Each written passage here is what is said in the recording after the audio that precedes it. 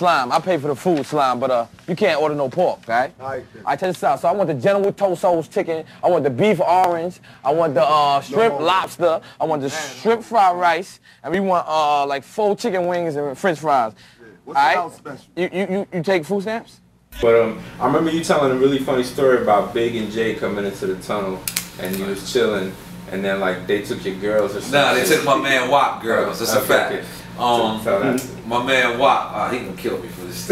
Oh, you don't have to name names. Nah, I named it already. That's edited. Well, you know, it was Wop and Black. God bless the dead. Black passed away, but you know, they was like always like big Jay-Z fans and big fans, and we was at Esso's. Mad old.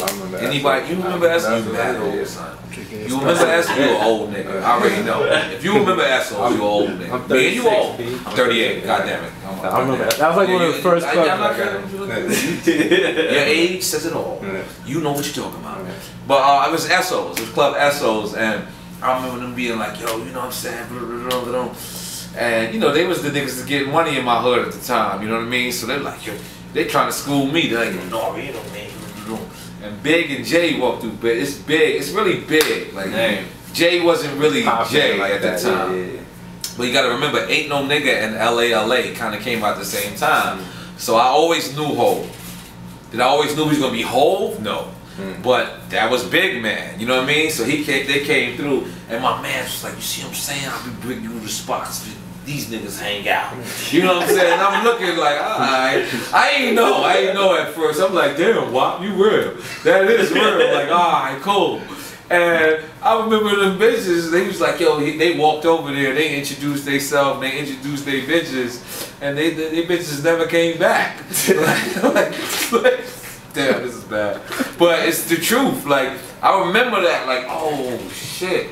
So, no, I think I brought up that story back then, is when people were critiquing Jay for biting all the Big's rhymes, and I'm saying, like, that was his homie. Like, if I ever requote Pun's rhymes 1,500 times, you can't question me. Like my third show. This was the Q Club. That's the same place they jumped me at. But we ain't gonna. But before that, we had a show at the Q Club, and Jay was there. And there was a chick named Elizabeth. I remember she was so beautiful, Haitian woman. She wouldn't fuck nobody from the hood. Like, at least I didn't know about it.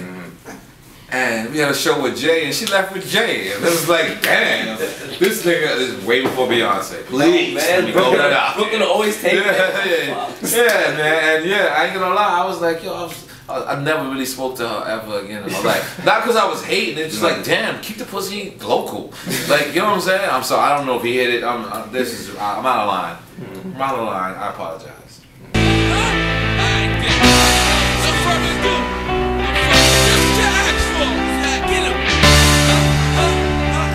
New York, get the blood money, dirty cash, smoke hydro green, still mixing with ass, all the weed spots. Niggas know I'm known to cop, all the good shit. You smell me, nigga? I'm on some hood shit. New York, get the blood money. Nah, I've been smoked with Big. Big used to be in Branson more than me. Big Redman. If I could say anybody who smoked more Branson than me, it had to be Big Redman or the Locks. I would say Little C's too. But Little C's was always a big when I seen it. But Branson was an exclusive weed spot because you could still be a rapper and they wouldn't serve you. You had to be like, you had to be popping. Like, they didn't care about your money. And you'll come out about $1,500 worth. We don't know who you are. Big up to Eddie, God bless his life. Big up to Branson. Big up to everybody that had that movement. It was a certain aura in New York City at that time. Queens dudes used to rent national cabs. If you was from Queensbridge, you went to the Experience. You know what I'm saying? And we would take cabs up there and just go, you know, hang out. And that was the shit. You know what I mean? But Big was the first person that showed me liquid hash. I didn't know what it was. Like, he was like, you want to hit some of this shit? I'm like, this shit like water slime. So for the record, that means Big had oil, all this shit popping now. way back then. It's a fact. Jadakiss can co-sign the story. Little C's can co-sign the story. All this whack shit. Big had the all wax this whack back in shit. the day, Big oil, had that hash oil, shit. all that shit. It just was so expensive. Like I couldn't afford it. I'm gonna keep it 100. When Big used to bring that shit, he used to have mayonnaise jar with no mayonnaise in it. Wow. And he used to, but it was clear, like not the wax now. It was. I think they called it liquid hash or something like that. And like Branson used to only sell it to Big. You know what I mean? Like I don't know if it was out my money range. Maybe it was. Because I never had that. It was only I only smoked it with Big had it. You know what I mean?